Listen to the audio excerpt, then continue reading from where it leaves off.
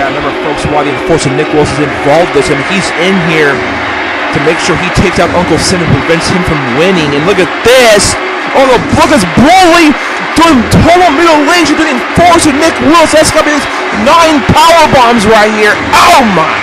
Can't really imagine the enforcer getting his revenge on Big Bird 2.0 and Uncle Sam here after that devastating impact. This has got to be all. It's just not all. You got to give him some huge credit, and that's a 3 count. Nick Wilson, enforcer, the first eliminated, unfortunately here. You know what that means, old Steve? That means basically the enforcer getting involved in this sort of sprint match and taking Ross out. Oh my! That Samoa is a feeding full kill to Broly, and Broly's kicks him down the boot. That would make it absolutely to no avail. Look at talk about ironic. Talk about coincidence. Look who imagines who comes out at number 5. Let's do this shit for you. Come on now. From Washington, D.C., he represents the highest power in the land, Uncle Sam. How convenient is it that Uncle Sam comes out, whereas the enforcer Nick Willis gets eliminated? Tell him to walk up the draw. Of course, when you talk about Uncle Sam and Broly the same, you know he's going to dominate. They're going to divide and conquer. They're going to team up and take out Full Character, Samoa Joe, and Dean. This is the same crap that the enforcer was worried about to begin with. He knew that Cell or Broly were going to be this sort of spare match. And he knew that if Uncle Sam was with them, that they were those guys that was owning the wreck shop in the score of spare match, and you know that with these men working together, there's a good likelihood that they can own this year and win the sort of spare match. Just imagine how hard it would be for us here in the UWA if Uncle Sam ends up main eventing, this year's Pandemonium 11 and competing for the UWA Championship. As you can see, Uncle Sam comes in the matchup and immediately starts digging for some sort of extreme weapon, and it looks like him and Broly are strategizing here. Looks like they got a plan, and that plan is to get, I don't know what they're really reaching for here. Oh no. No, not the kendo sticks. You see what men can do with these. Never no disqualification, anything goes, of course. And look at this, yet typical Big Brother 2.0 tag team work that you've come to expect here in this matchup. Oh, look at this. Uncle Sam. Oh my, Samoa Joe reversed it. I don't really know what Uncle Sam was going for, but whatever it was, Samoa Joe able to counter. Might have been going for like the red, white, and blue there, his finisher, and Samoa able to. Oh, look at this! Look at 413 full kill. It looks like he's gonna get tombstone power drivered. Now he's been busted open by Broly. Man, 413 full kill has not been really faring very well here in the score of spare matchup. That's the thing about 413 full kill. But if you watch his videos with full kill talking about TNA all the time, you know a lot of times 413 full kill is full of hot air. Sometimes he's known to be quite vindictive. Don't forget, he causes bodily harm to Full Killer when Full Killer has to review a gimmick segment. And of course, it was 413 Full Killer who hid Full Killer's suicide pills from him when he had to, when he had to review Final Resolution. And look at this, and now Uncle Sam hits the red, white, and blue on Samoa Joe there. Pen into the crowd, of course, like typical Uncle Sam. This kill rolls Samoa Joe over. Samoa Joe could be eliminating the quickness here by Uncle Sam. That'd be humiliating. Look at that, only a 2 count though. Look at fourth dimension Full Killer, Mike, using that kendo stick to his advantage. Absolutely not wasting any chance to use that gimmick. Take down Uncle Sam here. Those repeated brutal shots from that kendo stick might even broken it. Now took him down with that huge bulldog. Well, I'm sure people are wondering at home, when it comes to Full Killer and regular Full Killer, who's a better skilled athlete? But the thing is, Full Killer, according to him, he took all Full Killer's powers when he took his sunglasses. So in theory, he couldn't have all Full Killer's powers be more powerful than Full Killer. Look at this. Man, look at this. Full Killer is setting up Uncle Sam for some type of maneuver, some really gimmicky maneuver, a lot of taunts and poses, and falls up with a really simple power driver. I'm sure if Focus was, he would call that gimmick overload. Every segment of that move had a taunt. And look at this. And Broly sends Worthington Full Care flying with that huge choke slam. I don't know if any gimmick will save Worthington Full Care here and gets eliminated with that huge choke slam. And it's boots Samoa Joe after saving Uncle Sam there. And wait for sort of that kendo stick. They're gonna look like a double team. Oh, wait a minute! But Broly turning on Uncle Sam, hitting with that kendo stick. For a second there, it looked like Broly and Uncle Sam were stalking Samoa Joe, getting ready for him to come up. And instead, Broly turning around and going up to Uncle Sam. And what a huge turn of events for Big Bear 2.0. From Portland, Oregon, he is the ace of spades, Luke Fowler.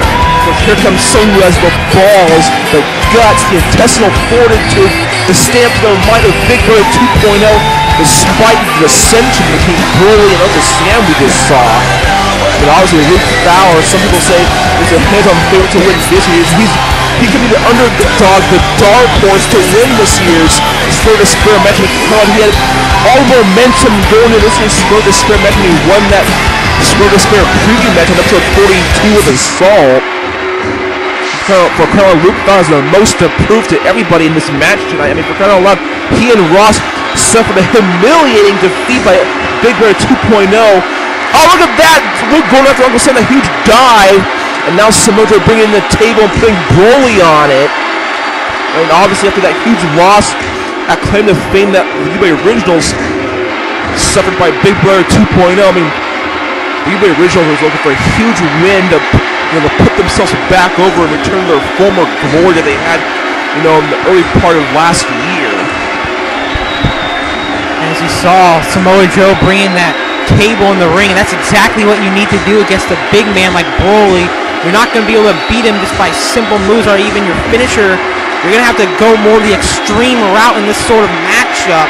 And especially, well, it's not really relevant now because it seems as if Big Brother 2.0, I don't know if they're done for or in the process of breaking up, because I do not really know what was going through Broly's mind when he delivered that brutal shot from that kendo stick.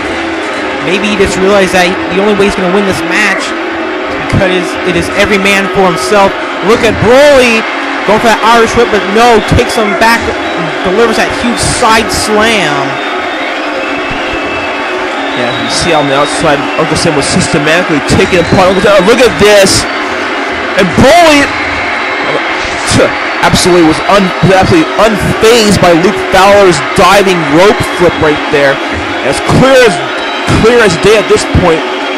Broly turning his back on Uncle Sam here. And Uncle Sam, thank goodness for Broly for turning his back on Uncle Sam, because quite frankly, the long later with Big Bear 2.0, that was been devastating.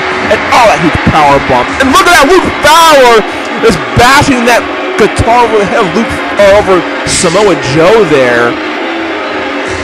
Look at this, Broly kicking Uncle Sam like a piece of trash and floats him. Look at this, cracks his back with his repeated Cobra Clutch backbreakers. This could be setting up for a garbage disposal here. And yet, back kicks his back and throws him like a piece of trash, exposing him like garbage and taking out the trash.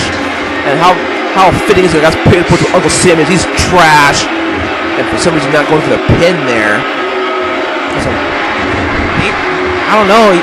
Maybe Broly's actually allowing Luke Fowler to finish off Uncle Sam. Man, if this is true, could this have possibly been a face turn from Broly? Who knows, man? Like a monster of destruction. They are the type of tag team let their actions speak for them. Look at this. Oh, that huge cutter by Luke Fowler there. And look at this. Man, Broly on top of a step start. That reverse. I think that back suplex on a Samoa Joe, barely missing the steel steps right there. That could have been the end of Samoa Joe as far as we know it. Going back to Uncle Sam and Luke Fowler here. Luke positioning Uncle Sam up on the top turnbuckle. And now it looks like he's going high risk. And oh my! Luke Fowler with that huge inverted suplex off the top rope. Through the table didn't really break completely. One leg did collapse. but still, my God, you saw Uncle Sam contort on top of that table. And this does not look good for Uncle Sam. Look at Luke Fowler. And he hits the ace of spades on Uncle Sam. Can this be his long overdue redemption on the leader of Big Brother 2.0 here? Can Luke Fowler possibly show us that he's indeed awake and alive here tonight in this match? And yes, he does, eliminating Uncle Sam here. Luke Fowler's first elimination of this matchup. Maybe in his mind, first of many, who knows? But Luke Fowler, not stopping him, quickly goes after Broly, the other member. Luke Fowler able to turn things around and finally, fight the battle and force her start for him. And look at this, folks. Business is about to pick up. Of course, here comes, the self-proclaimed God of War. Here comes the Destroyer, who's looking for the main event spot at Pandemonium. From Heathen's Royal Rumble, he is the Dangerous Destroyer. I'm sure we all know that by now Pandemonium 11 this year is emanating from Heathen's Royal Rumble from the Heathen Dome. And of course, the Destroyer's hometown would love nothing more than to win this year's Square Despair and compete in the main event for the UWA Championship. That will definitely be his biggest dream here in the UWA, and will finally achieve immortality. But however he's going to go through all these men here trying to score the spare match. I mean, you're talking about people like Samoa Joe, and you're talking about Luke Fowler, Super Saiyan Broly, you're talking about Jamie Hyneman, Mitch Waterson, Vaughn Creed, so many others in here. And the Destroyer's going to fight like he's never fought before in order to survive tonight. But look at that. The second Destroyer gets on the apron, goes after Luke Fowler with that huge Savant-style kick. If you thought the Destroyer not giving in that matter of respect match was impressive, just imagine what he's going to have to put his body through. And tonight, if he's going to come up on top, it's going to be hellish indeed. But look at Destroyer going straight after Broly, the Kamanian Cyclone, taking him, that big man, right down. And look at Destroyer. Oh my God, he's going 3-on-1 on these people. That's Destroyer absolutely wrecking shop here tonight. And don't forget Samoa Joe, the Destroyer. Also, these two men fought each other last year's Pandemonium in that Fatal 4-Way match. And look at this, and hits the Kamanian Destroyer on the outside floor on the Samoa Joe and turns him over. This could be for Samoa Joe here, but look at that, Samoa Joe actually able to kick out.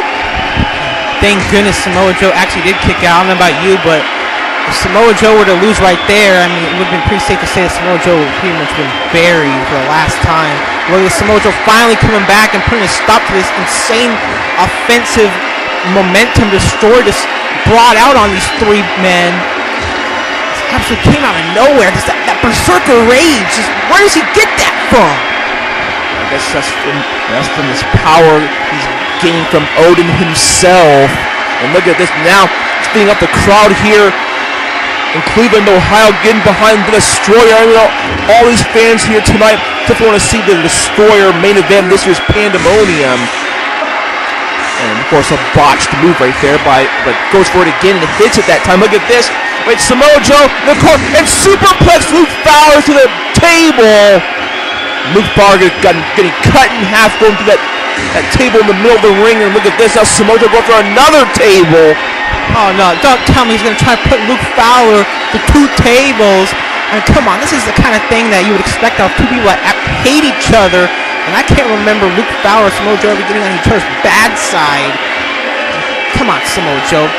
Not two tables. That's just too much. No, come on. I thought the spot was eliminated when Black was botched earlier. Come on, no. I guess we're seeing where they pre-sold another table of gas to make sure that spot does happen though tonight. But of course, I'm not going to tell you who gets on the receiving end of that spot. You gotta be freaking kidding me if Samoa Joe's going to try to put Luke Fowler through that. I mean, you saw Black Rose, he had to be taking out EMTs earlier. I really don't want to see that happen to the Ace of Spades, Luke Fowler. These four men is absolutely brutalizing each other. You have a good idea at this point now what it means for these men to main event this year's Pandemonium. And these men here tonight already in the first half of the match. And look at this, Samoa Joe hitting. And oh my goodness, muscle bust with the fighting table!